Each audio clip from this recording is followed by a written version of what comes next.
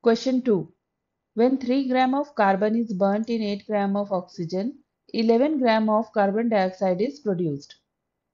What mass of carbon dioxide will be formed when 3 gram of carbon is burnt in 50 gram of oxygen? Which law of chemical combination will govern your answer? Now, when carbon reacts with oxygen to form carbon dioxide. Now, according to the question, 3 gram of carbon reacts with 8 gram of oxygen and 11 gram of carbon dioxide is formed. Now, the sum of carbon and oxygen on the reactant side is 3 plus 8, which is equal to 11 gram. So, weight of reactant is equal to weight of product.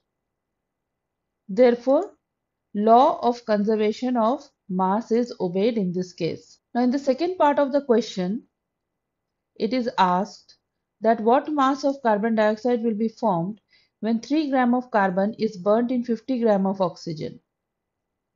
Now, according to the law of constant proportion, 3 gram of carbon will always combine with 8 gram of oxygen.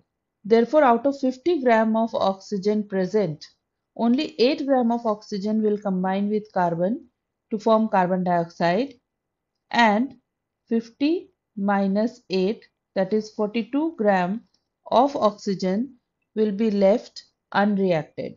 Therefore, even if 50 gram of oxygen is present, according to the law of constant proportion, 3 gram of carbon will combine with only 8 grams of oxygen.